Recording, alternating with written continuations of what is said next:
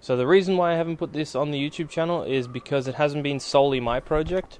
Now, I didn't come up with the idea to make one of these. That was Dad's project. He always loved Volkswagens, and I didn't feel like it would be fair if I kind of put it up and I was like, you know, it's on my YouTube channel and I'm showing you that I'm making it, but I'm not actually making it.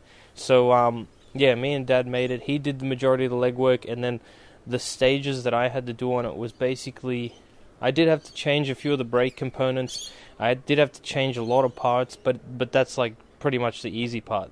Dad did the really hard part when it came to welding it all up.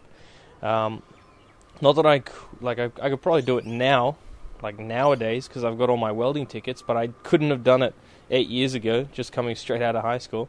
I couldn't weld two bits of metal together, let alone make this thing. But I was able to finish it, and yeah, I just didn't seem like it was fair to put it on YouTube and put my name to it when he did, like, I would say 70% of the work.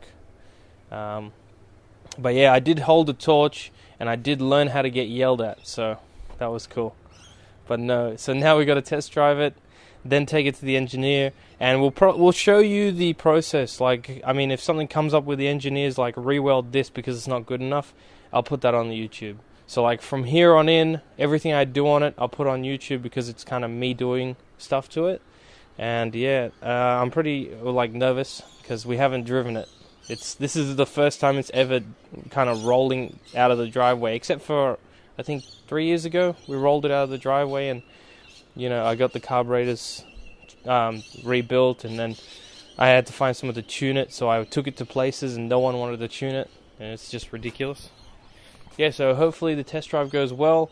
I've got a few, like I've got a kill switch that just kills everything. So if something goes haywire, I'll just hit that switch. It's easy to get to. The handbrake's on my right, so I'm ready. I'm not gonna run into anything if something goes crazy, but let's hope it goes well. I'm pretty nervous. So it is kind of cold today, but it does take a little bit of time to warm up. As you can see, it's a 1970s Type 3 Volkswagen, and the best way I can show you which Volkswagen it is just by showing you the book. It's yeah, it's that one.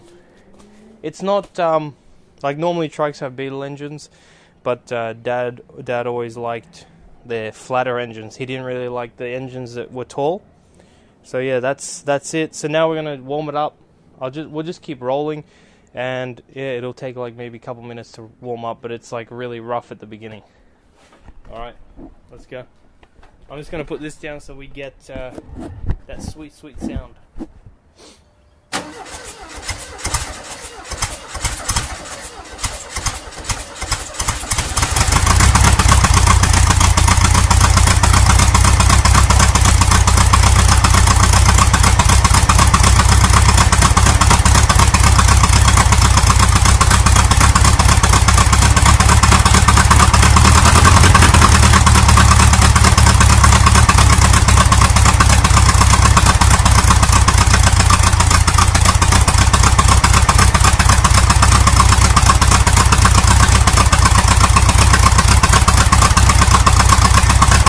I think it's better to do it out here, okay. So that way you're aerating. Okay, good idea. Well, I mean, like you're putting heaps of like fumes in the garage. So all the paint stuff has been painted within the past year. I had the fiberglass and the two guards painted, and then just recently, like last month, we had the gas tank and the front guard painted. So it's all fresh. All right, let's get to warming it up.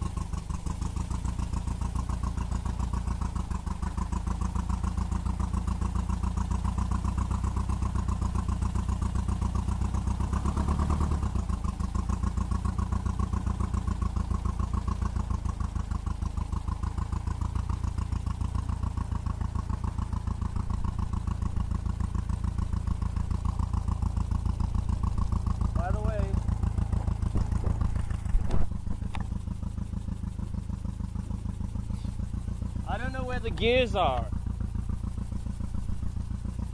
We know where reverse is.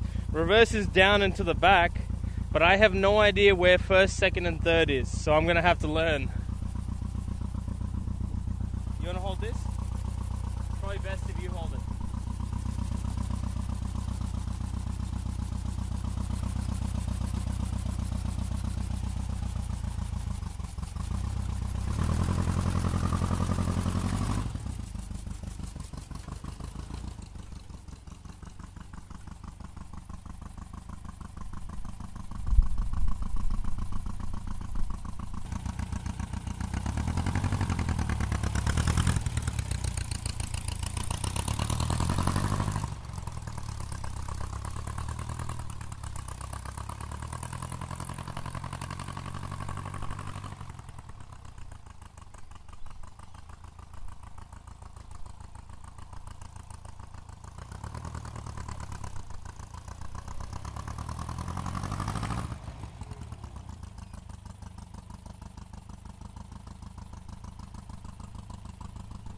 Good, hop on the back. Mother's Day tomorrow. Oh, thank you.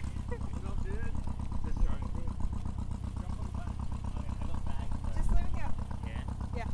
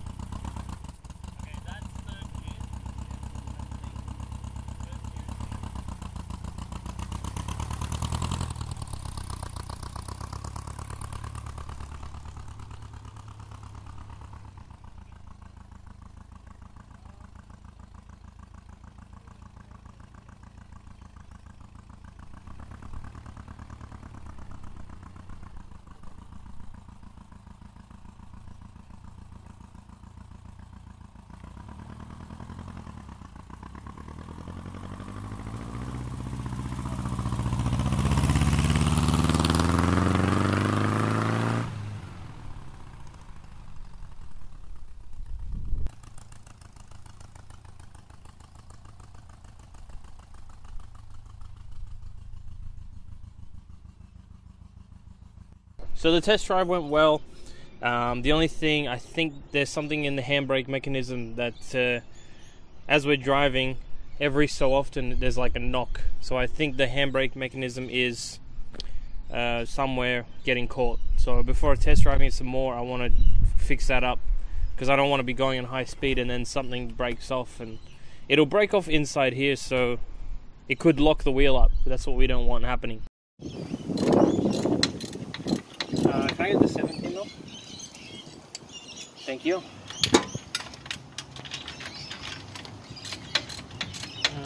Nugget, please. Yep. So I went to Repco, I went to Blacktown Auto Spares. None of them had it. They had the brake rebuild kits and they had all that stuff. But what I needed was the pin that mounts the caliper to the main body, just so the caliper doesn't go anywhere, and they didn't have it. So I went to the scrap yard, and I went through like all the cars, and I didn't take tools because I thought, and then I managed to find one car, one Toyota with this was loose. I slid it off. It had the pins. I didn't know if they were the right length, and just took them, and luckily it worked. So the pin that holds the brake caliper on, I wasn't able to find the exact same one, but I found a slightly longer one from Pick and Payless. It's kind of like a junkyard scrap place where you take parts off cars. As you can see right there, I found a longer pin and I brought the spring back from it. So what I did was I put the spring on this side of the part, right? And the spring was the perfect distance to make the longer pin the same size as a short pin. And then when you come around here, let me take this off. When you come around here, you can see I put the stock, this pin as well, back into it, right? And the pin, and now it looks good. Like, that's nice and sturdy. But yeah, I was pretty worried because if you look, if I can find, here's the pin, right? Here's the pin. it's bent, the other one's broken, so I replaced both with a slightly longer pin, and I was able to offset the distance with the spring and the washer on the back. So we got really lucky, otherwise we'd have to be pushing the trike back into the garage. So we can continue with our test drive. So what initially happened was, I think the welds were hitting the handbrake assembly. I think that was moving both the brake pads, and I think that bent the pins, which then broke one of them. So now that I grinded down the welds, you can see I don't even have the return spring on the handbrake on, and there's nothing getting in the way. So I think we've solved that. Leave it there and just warm it up. It's really good because, like, look, no brakes.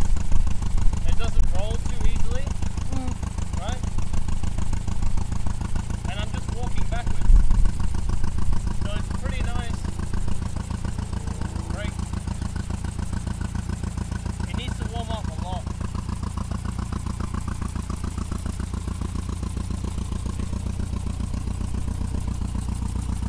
Come here and take a look at the RPM. I'll see this.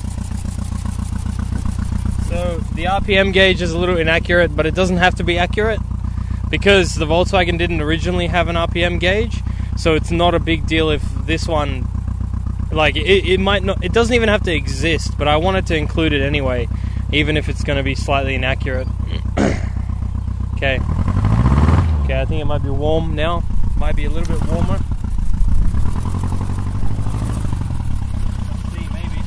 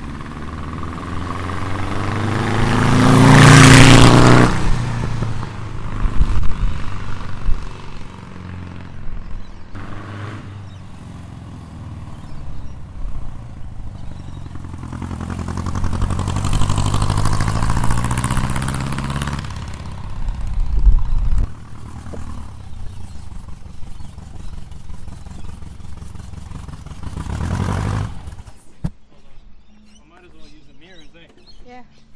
I'm going to set these mirrors up. So what, I don't get to have hop on? Yeah, you do. Just give me a second. Can I stop recording? You can record while you're on. Yeah, but I need to take this off. So the test drive went amazing. The thing handles amazingly. It's got a pretty good turning radius. I got it up to like 50 or 60 kilometers an hour, and it just, it stayed straight. It went exactly where I wanted it to go. There wasn't too much bouncing. The suspension feels really good. The only thing I got to get used to is changing gears while keeping the steering straight. It's a bit awkward. The only thing I would personally change is I would maybe extend the gear stick to be a bit taller, and I would get bigger handlebars so that they come out closer to me, because I kind of have to lean forward at the moment. So I want to, in the future, once it's registered, get handlebars that I can sit back and have my back up against the seat. Other than that, I went to take Lauren for a test drive, and then the clutch cable broke. So I'm not surprised that the clutch cable broke, because it was originally frayed. It wasn't a new clutch cable, it's the original Volkswagen clutch cable, and we tried to braze it to kind of strengthen it, but I think it just broke today. I'll show you the brake, and then I'm gonna get a new clutch cable made up. You can see right there is where we welded it with the oxy, and it just kind of gave up. So I'll get a new one made up, hopefully a stronger one, and yeah. The clutch isn't that difficult to push in. Just get a shot of the engine, Lauren. The clutch isn't that difficult to put in, but it is a manual clutch, so you do have to press it quite a bit. There's no hydraulics to it. I'm really happy with it. Can't wait to actually have it registered. Alright, thanks for watching. Hopefully you enjoyed it. Hopefully you think it's cool. I'm really happy with it. It's not show car quality by any means. It is a homemade project. It was made in this garage, so nothing special. No, we didn't have any special tools, just standard sockets, wrenches, welder, that's it. But no, I'm very happy. Alright, see you guys next time.